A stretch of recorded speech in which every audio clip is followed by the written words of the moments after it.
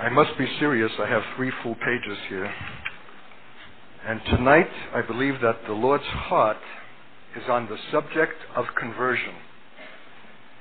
I'm very fond of saying, many saved, but few converted. And I've come to a realization after 2 nights that to continue along the lines that we have would be vain unless there has in fact been a radical crossing over to the other side. I can't think of anything more cruel or a greater delusion than to speak about apostolic things when we are spiritually incapacitated or incapable of walking them out, because something foundational of our own relationship with God has not yet been affected. The things that are apostolic, that pertain to His glory, can only find fulfillment in a people who are utterly abandoned to God. If we're not, and we embrace the vocabulary of apostolicity, we engage in the final and last and cruelest of all deceptions. Let's talk about anything else and use any other kind of language, but let's not embrace this language unless we have an intent to fulfill it. So I think that somehow we need to pause in the course of what is being unfolded in these days and raise the question about the truth or the authenticity of our own conversion. Can you understand, and maybe you'll understand better, that it's possible somehow to be saved and even born again of the Spirit, even be filled with the Spirit, and yet not be converted in the sense of utterness toward God that apostolic reality requires. And seeing that we're doting on Paul in these days, I want to read one of the 3 accounts of his conversion in Acts chapter 9. Evidently, it's of sufficient note to God that in the book of Acts there are 3 expressions or recordings of that conversion. And maybe it's not untoward to say that the apostolic life that followed was altogether proportionate to the kind of commencement or beginning that it had in its origin. Or to say it another way, maybe we can't exceed or go beyond what is the point of our beginning. And some of us may need a day of new beginnings, or a beginning that has never in fact been made, which if it's not made would condemn us to being fixed at a certain plateau of Christian response beneath what the Lord Himself intends. I'm going to ask that we would all stand tonight and ask the Lord's blessing. Before we read these scriptures, I don't know where that came from, but somewhere in the course of the day I just had a sense of us standing to pray. And I just want to invite you to call on the Lord even now. No lengthy prayer from any one saint, but just a terse statement of inviting God to pull out the stops, to ask Him for something of an extraordinary kind. I'm always believing the Lord for something historic, once and for all. And if you feel something like that, an impetus like that in your spirit, just sound out from where you're standing, and then I'll just conclude, and then we'll go into the word for tonight. Hear the things that are unspoken, the cries of our hearts, my God, that yearns for an utterness of reality with you, a distinction of service, my God, in the days that are appointed to us, that will obtain for us, my God, an eternal recompense of joy. Lord, pull out the stops. Take your sword out of your sheath. Don't spare us, my God. We thank you for that kind of love. We're not accustomed to it, and we welcome it. And come, my God, and let your word perform a work tonight for which we shall be eternally grateful. Thank you that we've come to an hour in which you are more earnest than ever we have heard you or known you or understood you. Thank you for that. Thank you, my God. Bring us in to your the spirit and mood of your own heart, Lord. Thank you for hearing us. Thank you for your great ability to give answer beyond all that we think to ask and to pray.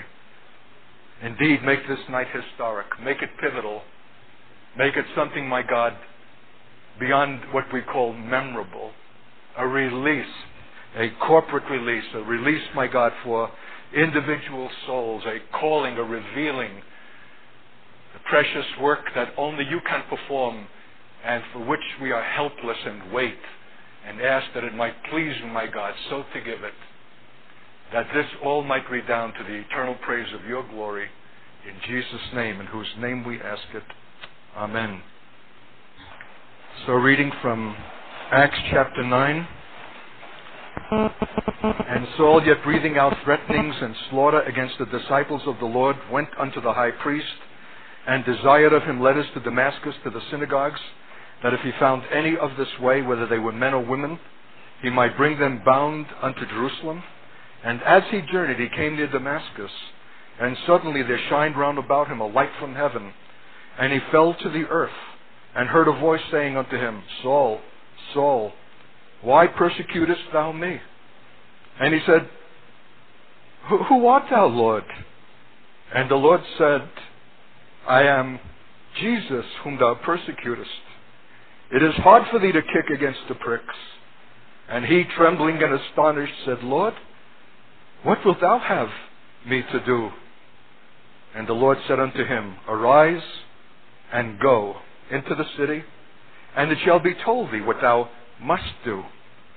And the men which journeyed with him stood speechless, hearing a voice, but seeing no man.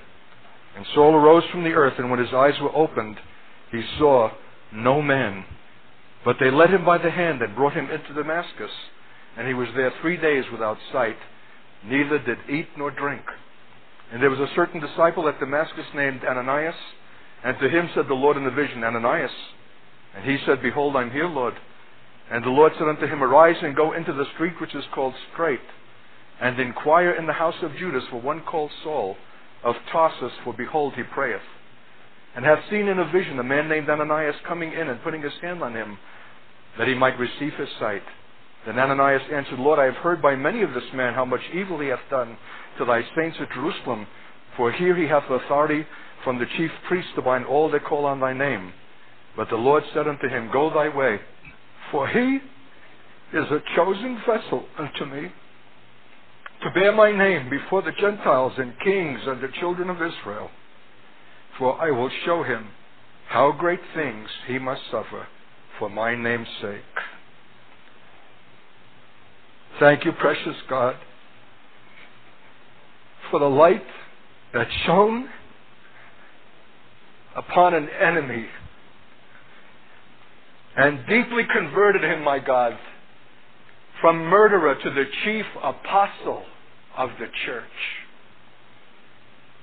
What a work, my God, that comes down from heaven in the moment that you appoint, even in all of our opposition.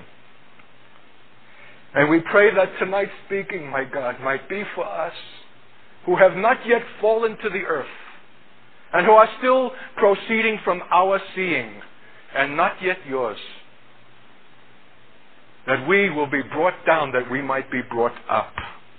That we might also learn what great things we must suffer for your name's sake, whom you will bring before Gentiles and kings, and especially in these last days, the house of Israel. Come and speak to us out of this text, my God. We thank you and praise you for the privilege of a word about it that might be for us the event of it. In Jesus' holy name, amen. The inception of the apostolic life greatly determines its end, Alpha and Omega. And many of us are malfunctioning or not walking in fullness because of inadequate beginnings.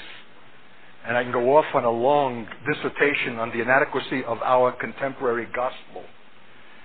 More a kind of formula for salvation than it is an induction into the most holy faith. And how The pagans in Thessalonica who heard an apostolic proclamation of that gospel were saved from their idols to serve the living God and to wait for his Son who comes from heaven and will save them in the day of his wrath. Evidently, they heard a much fuller and powerful presentation of the gospel than most of ourselves, and therefore, right from the inception of their conversion, a quality of things were released that made that church distinctive. They reflected their beginning, and we reflect ours. But praise God that if our beginnings have been faulty and inadequate, there are ways in which God can give us a new beginning. So whatever of it is that is false or inadequate or impoverished will certainly affect all of our subsequent walk. Many saved, but few converted. And I see in this a kind of parallel with Israel in the great crossing over that they were required to make with Joshua. There's a Jordan, which means actually, literally, descent into death. That those that had stumbled about in the religious wasteland for 40 years, where many cadavers had been left behind, who had not the fullness of heart of a Caleb or, who was the other? Joshua. Caleb itself meaning wholehearted. That only 2 out of an entire generation had the privilege of being welcomed into the land of promise and participating in the taking of that land. And we stand at a kind of a crossroad akin to that in this New Testament hour. It's time to cross over. That sense of crossing has been heavy in my heart in all of the days that I've been here, and even the days that have immediately preceded it. But did you know that not all of the house of Israel crossed? That a portion of the tribes of Gad, Manasseh, and Reuben chose to remain on the other side. Because there the ground was lush and the grasses were high, and they were cattle breeders, and they recognized something of an immediate value. They were unwilling for the risk of faith, what would be found on the other side, and they pleaded with Moses and got what they wanted. And they were allowed to remain on the wrong side of the Jordan and have been subsequently lost to the whole history of Israel ever since.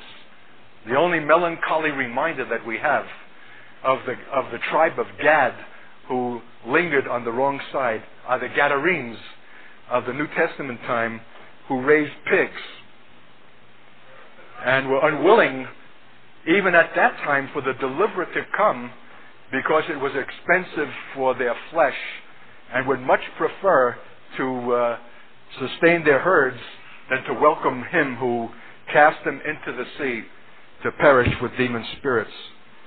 So what a commentary on what the consequence is for an unwillingness to cross over, for a languishing on the wrong side. And I think that the reason is always the same, because it is conducive to the flesh, because there we will have a security for things that pertain to herds. So there is now as then a necessity for crossing over, lest our own carcasses be found on the wrong side, or we descend into the melancholy thing that I'm describing, as was true for the tribes of Gad and Manasseh that refused to go over and to remain for their cattle's sake. And we have just reviewed what the land of the Gadarenes became by the time that of Jesus, centuries later, and are lost even now to any kind of historical remembrance, let alone value. So the conversion of Paul and our conversion is critical, and it begins with the phrase, as he journeyed. I think there's more hope for an enemy of God journeying in full sincerity, even in his error, than there are for those who purport to be the friends of God and have long since ceased journeying and are just kind of treading water or occupying a kind of stale place. There's more hope to convert an enemy who is in motion, however grievous his error, and the error is the consequence even of an intensity for God, however misunderstood, than there are for those who are safely ensconced with their correct credos and doctrines who are not moving at all. So there's something in my spirit that rises up in the words that we read, and as he journeyed. You wonder if there would have been a conversion, if Saul would have been content to rest on his leaves and to be satisfied with the conventional categories of Orthodox Judaism that satisfied many of his own contemporaries. But as he journeyed, suddenly there came a light. And I'm wondering if that's a condition for that light for us as well. That when the Lord sees a questing. There's more prospect of being arrested by the light of God than if we're merely treading water and satisfied with the spiritual status quo of our lives. But until that light shines, until something comes down upon us from above, we're fixed in the place that we are. Everything is from the great sovereign hand of God, whose eye roves to and fro over the face of the earth, seeking that one whose heart is perfect toward him. And if that were not so, I would not be speaking to you now. I would not be in the faith. I would be a dead man long before. But even as an atheist and as an enemy of God and pouring out threatenings and murderings against the church 30 years ago in the same kind of vehemence and opposition of a Saul, I was arrested. And probably for the same kinds of reasons that even in my error and even in my opposition to the church and to the faith and unable even to passably mouth the name of Jesus except as a blasphemy and a curse, God yet saw a heart that was desiring truth, that was willing to be on the way journeying. And I think that is a disposition that is characteristic of saints even after the encounter with the initial encounter with God. And I love the way that the Lord encounters Saul after he had fallen to the earth and heard a voice saying unto him, Saul, Saul, why persecutest thou me? And I think that if we're examining the anatomy of conversion and what it is that needs to be radically turned, it's this fatal error which, if it's allowed its final expression, will result in the persecution of God and the church. And the error is this: it's putting our thou before God's me. Why persecutest thou before me? Why do you celebrate and put your self-interest, however religious and sanctified you think it is, before me? And here's where I just have to trust the Holy Ghost to take that simple thing that lies too deep for words and show us what the crux of the matter is. We are not converted until his me is before our thou. That's the fatal mishap. That's the error of our whole way. And the tragedy is we can go an entire lifetime with our thou preceding his me. There's something that needs to be wrenched and radically altered, radically corrected. The one thing before the other. His me before our thou. And if that does not take place, be assured, in one form or the other, we're persecuting God. We're opposing God, while we purport even to be laboring and serving in his interest. Isn't that exactly the picture of Saul? This was not some calculated atheist indifferent to God. This was a man zealous for God. But the error that led to the persecution of God's own people and God himself in his people was a religious man in error, because his thou, however well-meaning, was yet before God's me. How does it stand with you tonight? If that kind of fatal and basic error is possible for a man of religious zeal with every right intention, so much to serve God as to seek out opportunity to round up these heretics and bring them back to Jerusalem, how much then also are we capable of exactly that same and fatal error. Why do you put your thou before my me is the nub of the matter, so long as we have made ourselves central and prior before him. And that, I think, is characteristic essentially of the church today, even in its best charismatic form. It is still our thou. It is still how are we affected, and our interest, and did we enjoy, and do we like. That stubborn, egocentric thing that can only be dislodged by profound conversion, for that, in fact, what conversion is. We can be saved, we can be filled with the Spirit, and yet this central thing can remain unattended until there's a light that shines down upon us from heaven and brings us down into the earth.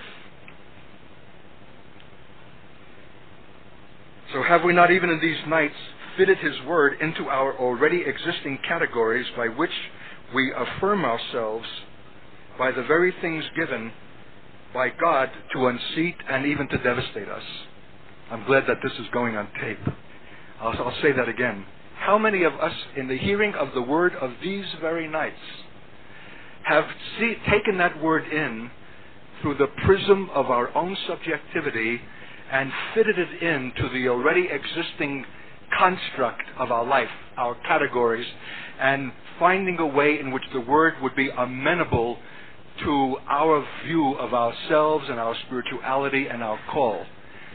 In a word, what we're doing, even unconsciously, is elevating ourselves above the word and determining how it's to be fitted in comfortably in a way in which it can be related to our already existing categories that we approve.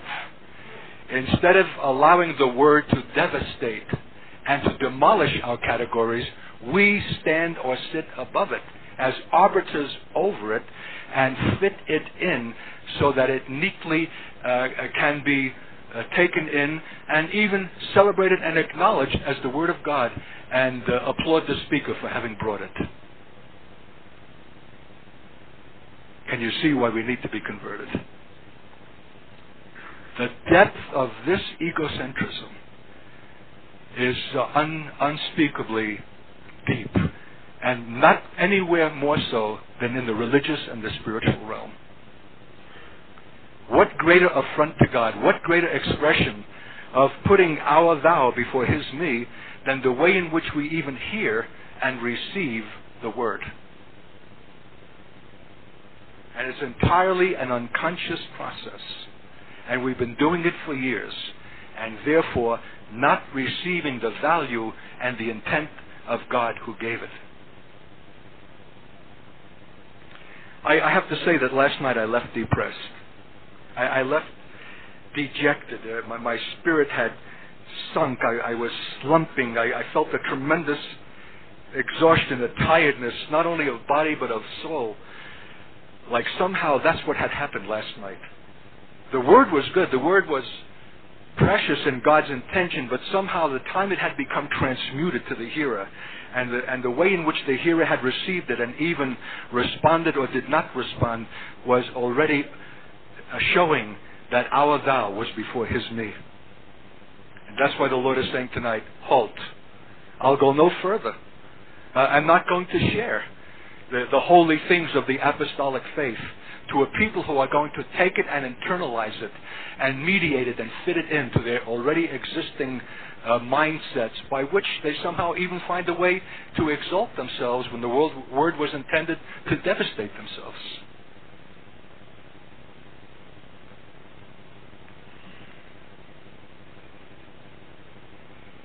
In effect, we set ourselves above his word, determining to what degree we allow it credence and acceptance.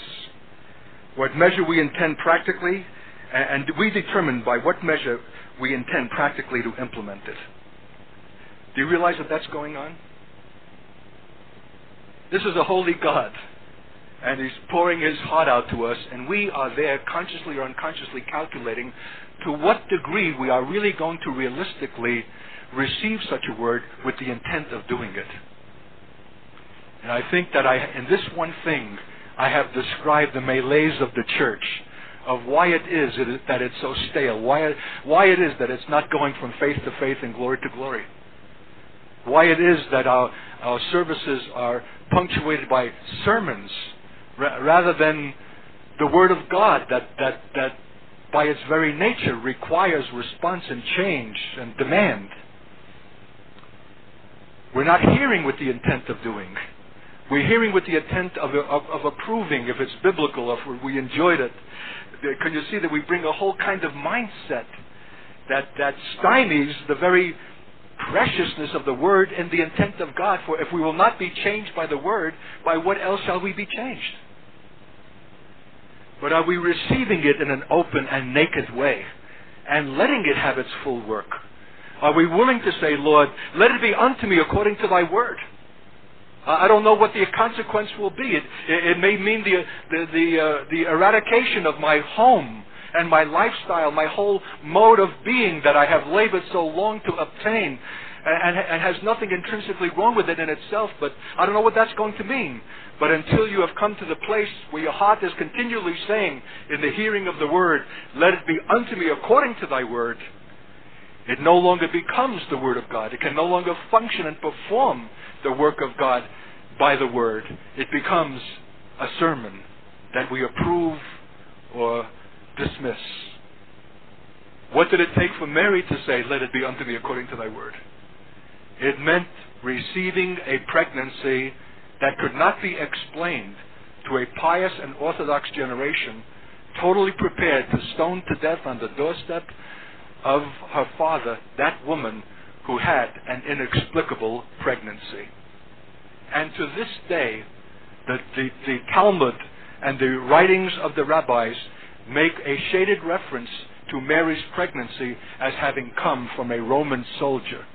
For how else shall inexplicable pregnancies be understood? And when Mary said, let it be unto me according to thy word, she meant, I will receive the full consequence of receiving this word, even if it shall mean my death in disgrace, although I am a virgin of Israel. I'll tell you, when God will find a heart like that, there's no limit to the extent of the work that can find its inception. And when I think of the potential in this room for the works of God in the last days, not only in this community but beyond it, in a world that is rocked and racked by violence and filth and muck and perversion and corruption of every kind, waiting for men that will come to it, sent by God. I sense the frustration of God, who cannot even perform that until there's a people who receive His word in that same virginal disposition of spirit, willing for its full consequence, whatever that consequence might be. Let it be unto me according to thy word. And you'll save yourself a lot of unnecessary aggravation, wondering what the outworking of that word will be in its particular application, if you have reconciled yourself with the fact that it will inevitably lead me to the place of death. And once you've made that reckoning, what difference by what form it comes?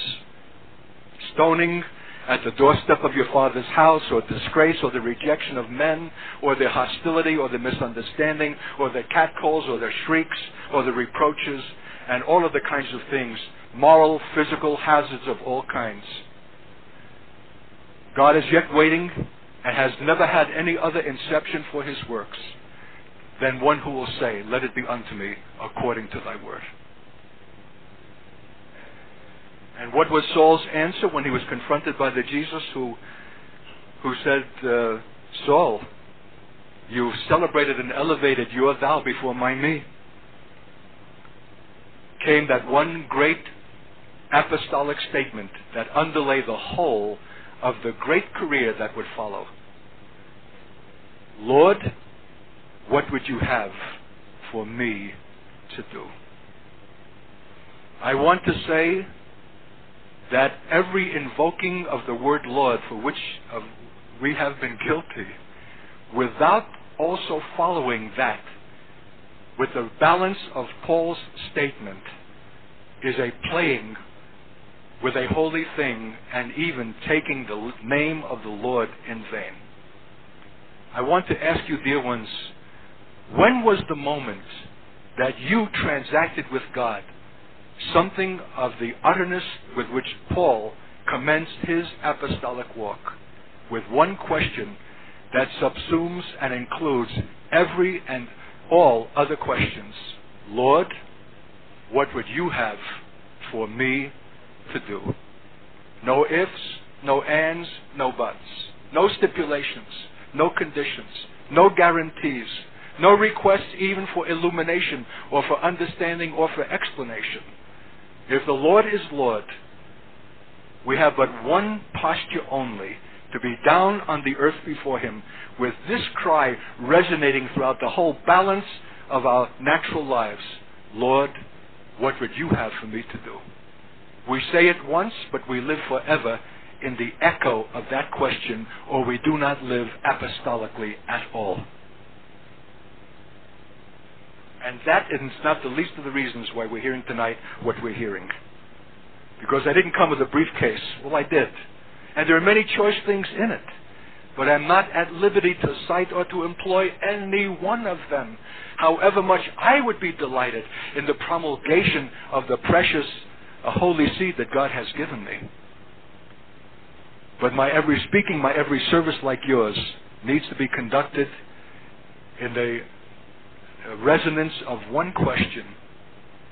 Only one. Lord, what would you have for me to do? And how many apostolic careers are in abeyance tonight? How many prophets are there in this room? How many evangelists and teachers and pastors? How many women of travail and intercession? How many callings in God hanging and waiting for the one question for which God is yet waits to hear, that has never been sounded in His hearing, with every stop removed and with all qualifications forsaken? It's the statement of utter apostolic abandon. And until the Lord hears it, He's not going to tell you what you have to do. But that there are things to do is beyond question. But they can only be performed in the power given to those to whom it can be entrusted. The Spirit given without measure as to sons who have no purpose for themselves and no life unto themselves, but live by one question only, and this indeed is living. Lord, what would you have for me to do? Anything less than that is deprivation. Anything less than that is contraction and inadequate life. It's being seized with fears and doubts and vacillations and all the kinds of things that cripple and stymie and knot us up.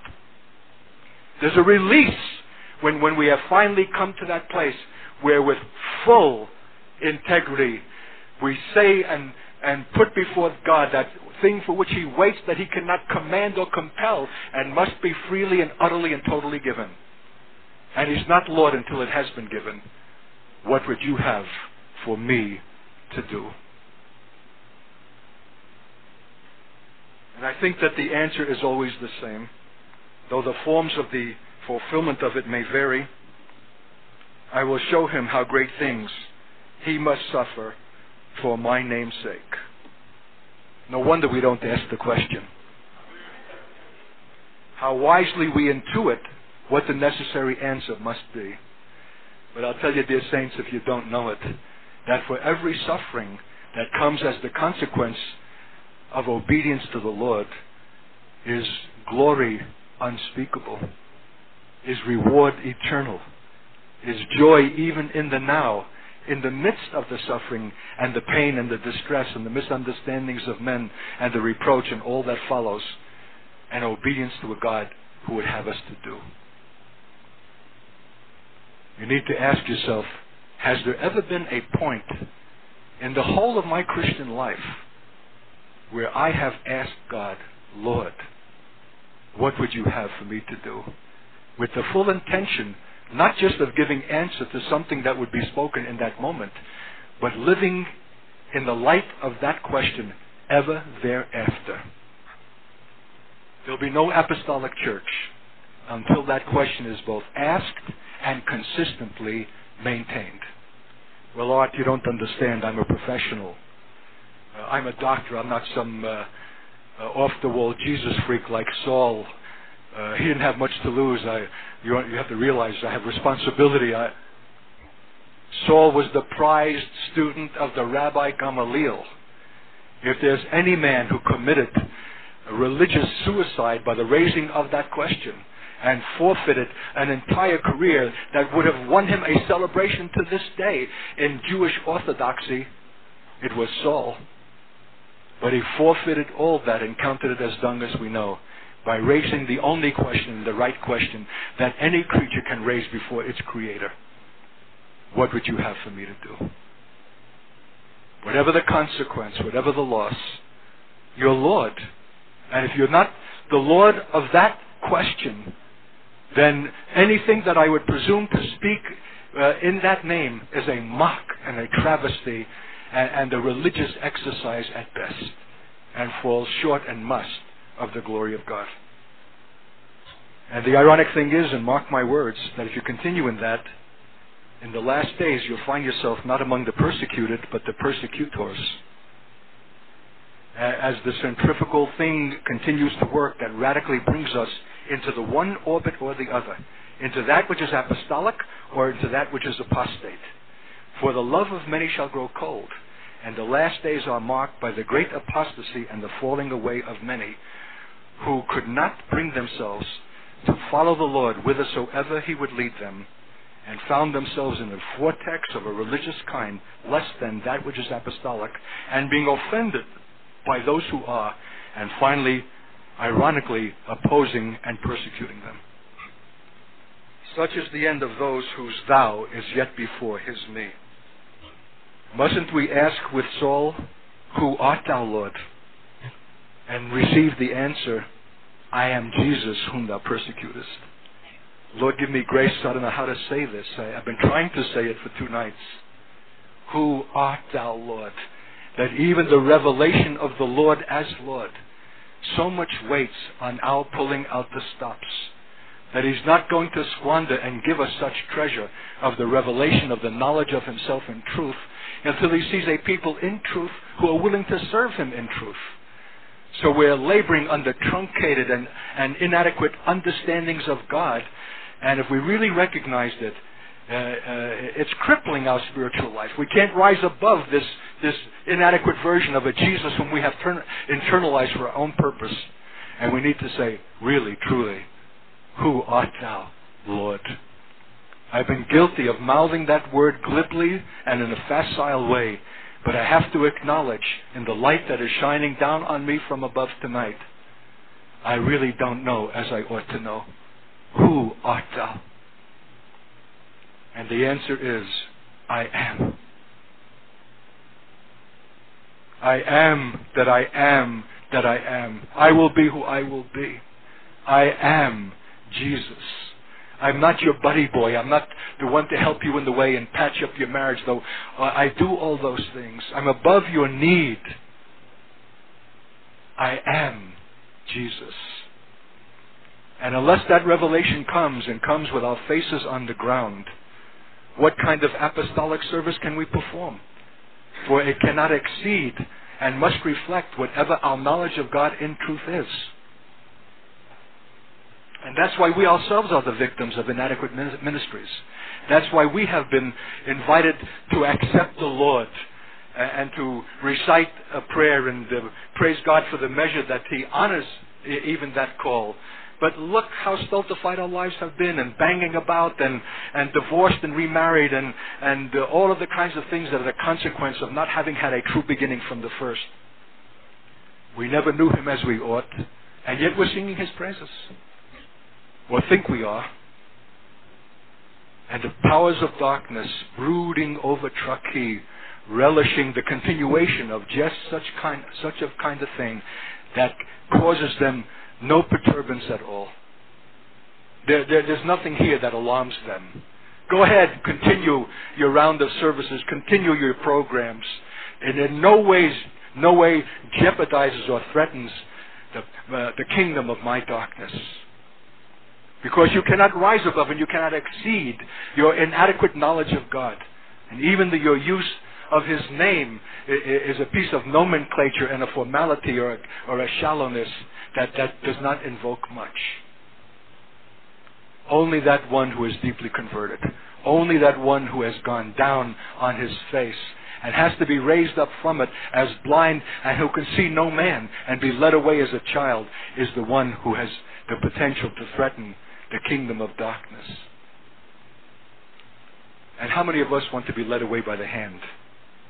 Great Saul, the prize student of the Rabbi Gamaliel, who could quote you yards of scripture with rabbinical interpretation, utterly blinded, utterly devastated.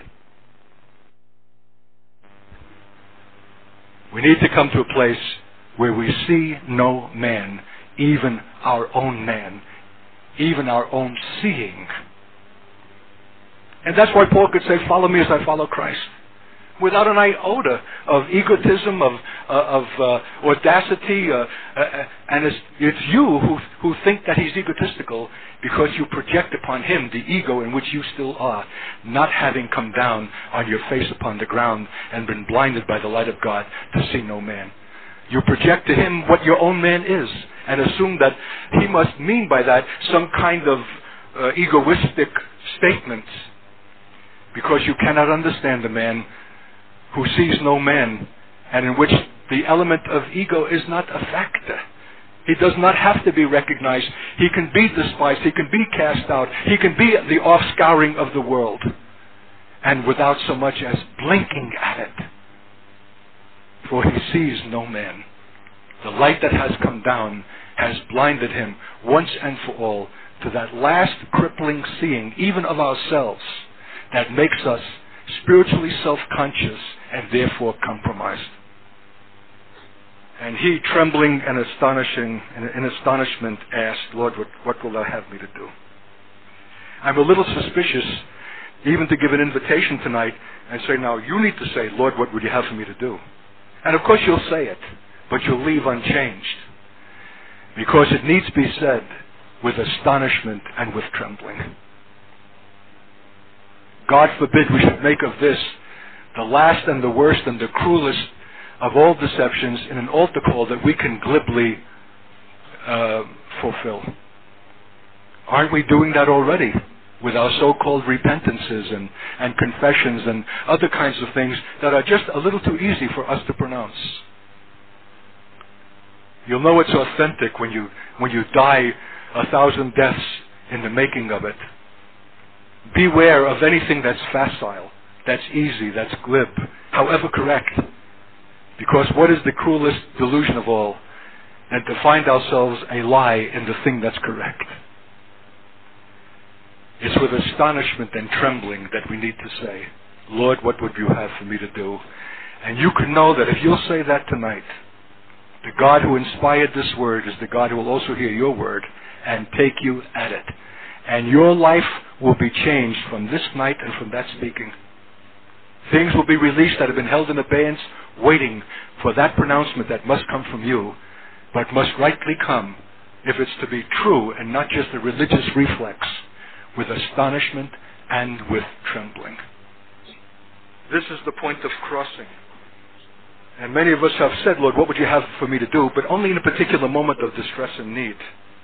But who of us have asked it foundationally in a once and for all way, in utter abandonment of something not ever again to be taken back? Once you say this, these words are irretrievable, saints. Something has been registered and recorded in the annals of heaven, and it's been heard in the hearing of witnesses and before the principalities and the powers of air. It's a once and for all. It's an utterness that nothing in this world has prepared us to perform. This is the world of relativism. This is the world of easy come and easy go. This is the world of maybe, I guess, and I suppose. This is a world that shuns and despises the absoluteness of God, and therefore cannot meet him on that ground. Therefore, to meet him on this ground and that absoluteness of that statement with all the stops pulled out is once and for all to be brought out from that world of compromise and be brought in to the absolute kingdom of heaven. There's a reason why I'm fasting today as well as praying, because I know that there's something of a transaction that can be performed tonight with astonishment and with trembling that will shake the earth, that will release in the earth such things that will take eternity of eternities to celebrate.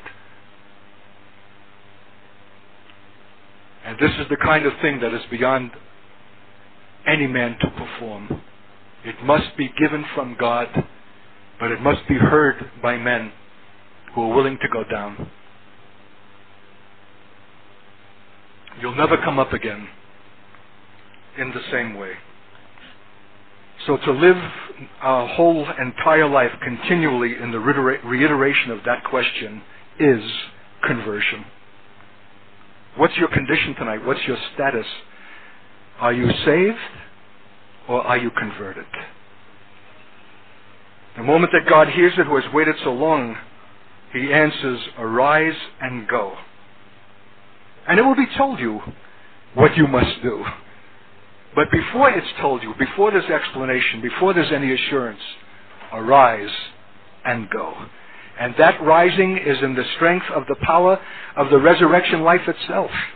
That coming up from that death into which you have gone, like one struck dead from that light, is not you pulling yourself together. It's the new force of the life of the Lord himself. For the arising and the going is a call to things beyond any capability in yourself to perform and to do.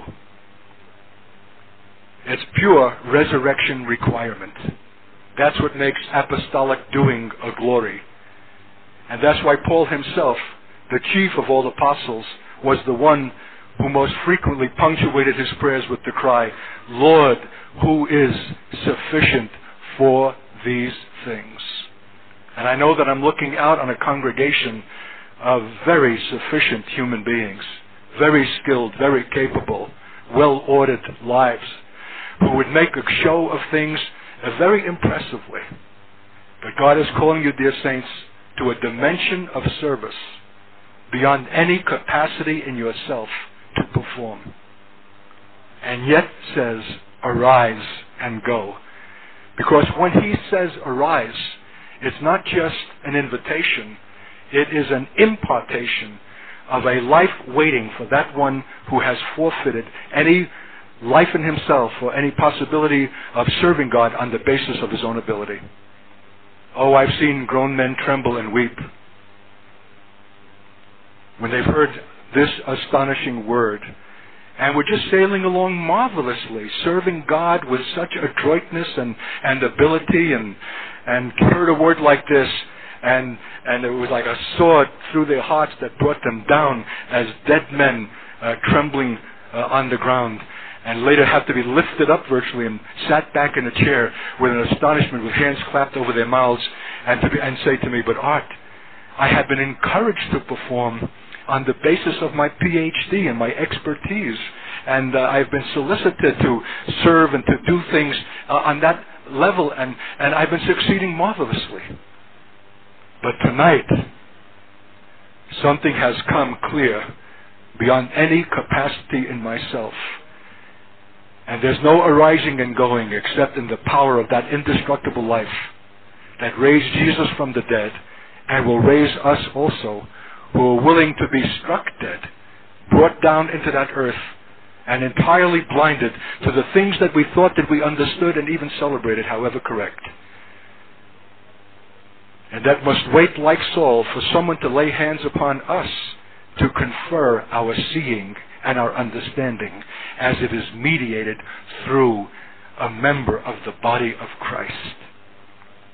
Isn't it how classic this conversion is? It's every element so formed in heaven, its wisdom so eternal, that this great soul, this giant in himself, so reduced by the light that had fallen from heaven, greater than the sun of the noonday sun, taken as a child by the hand in total helplessness and dependency, and laying as one dead, neither eating nor drinking, and blind for 3 days and nights, reviewing his whole total charismatic understanding, all of the principles of the faith, all of his New Testament understanding.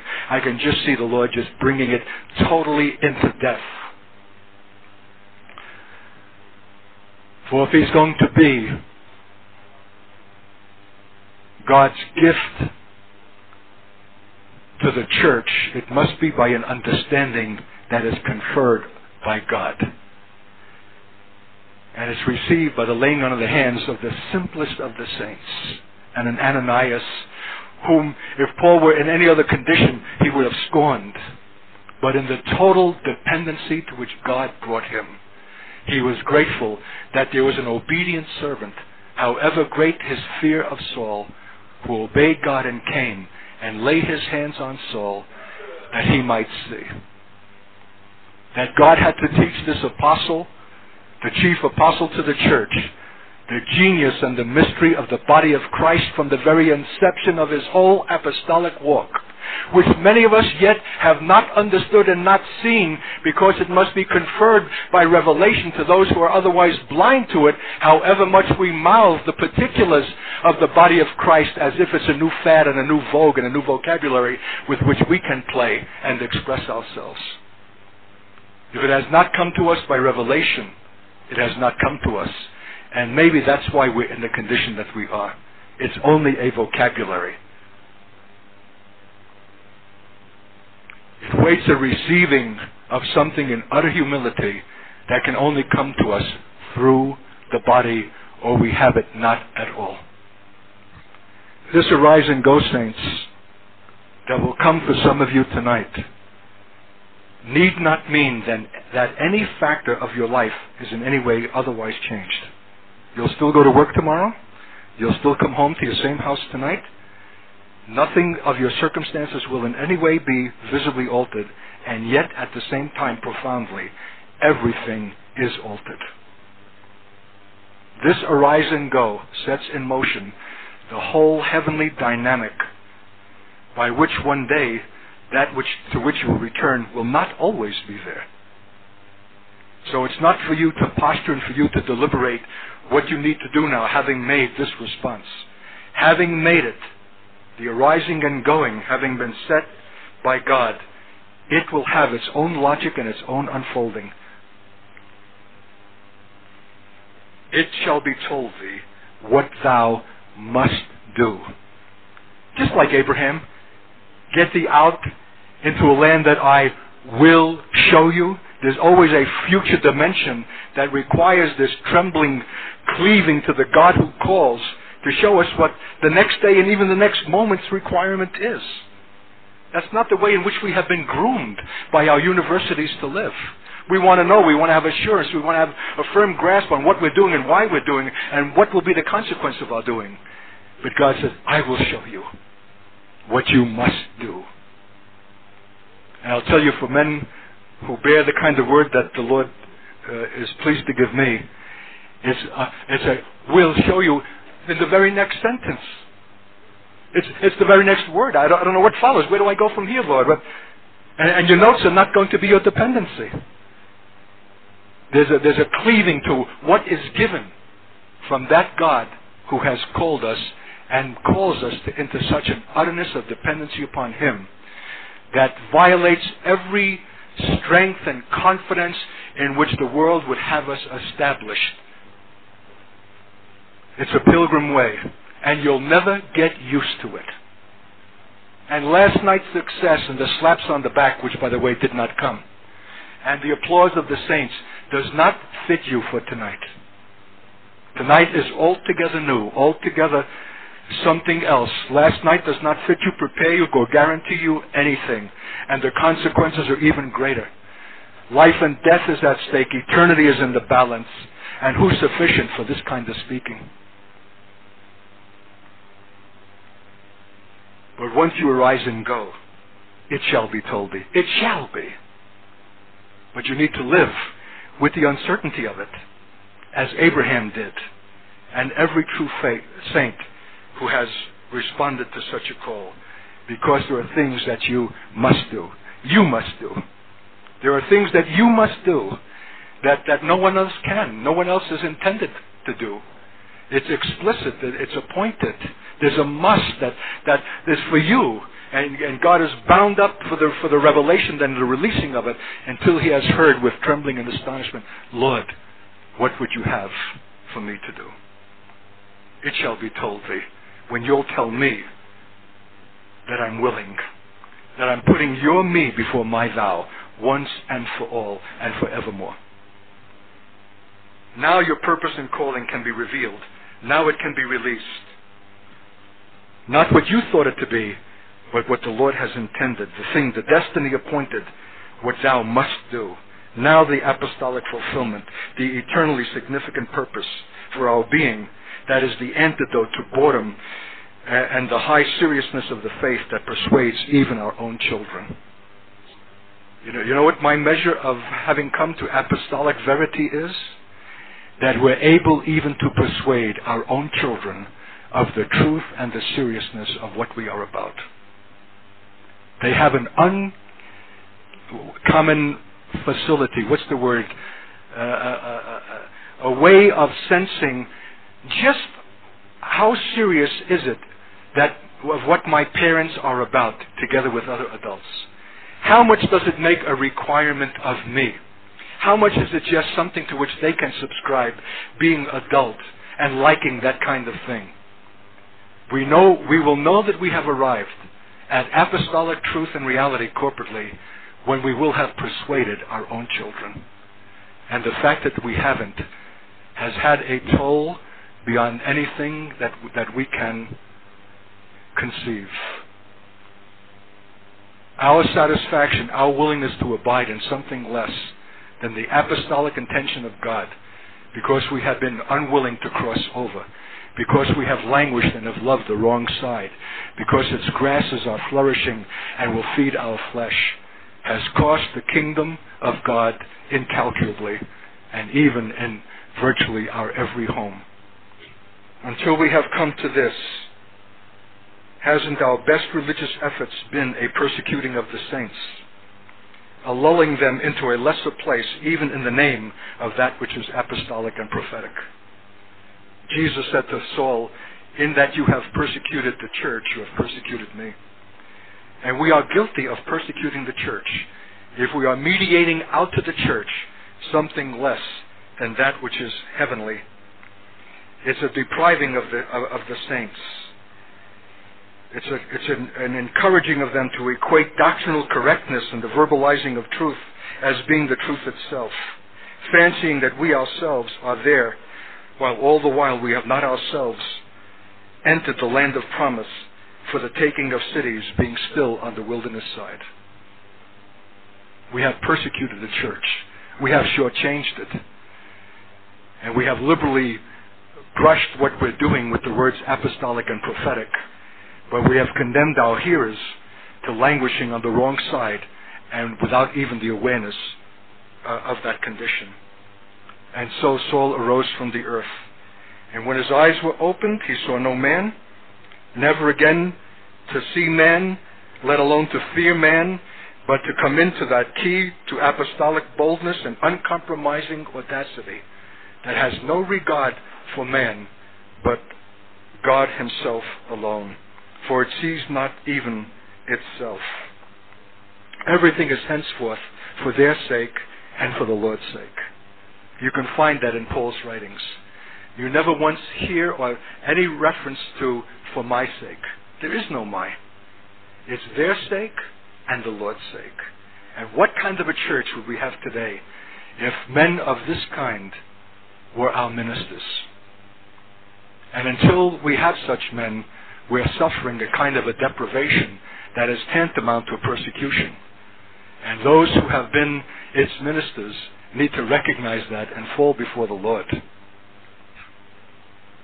So the one who persecuted the body, not recognizing its head, receives his sight, receives apostolic seeing by the laying on of the hands of its simplest member, being instructed from the first, the chief apostle, of his own dependency upon the body, and what the genius of that organism is, that alone is a glory to God.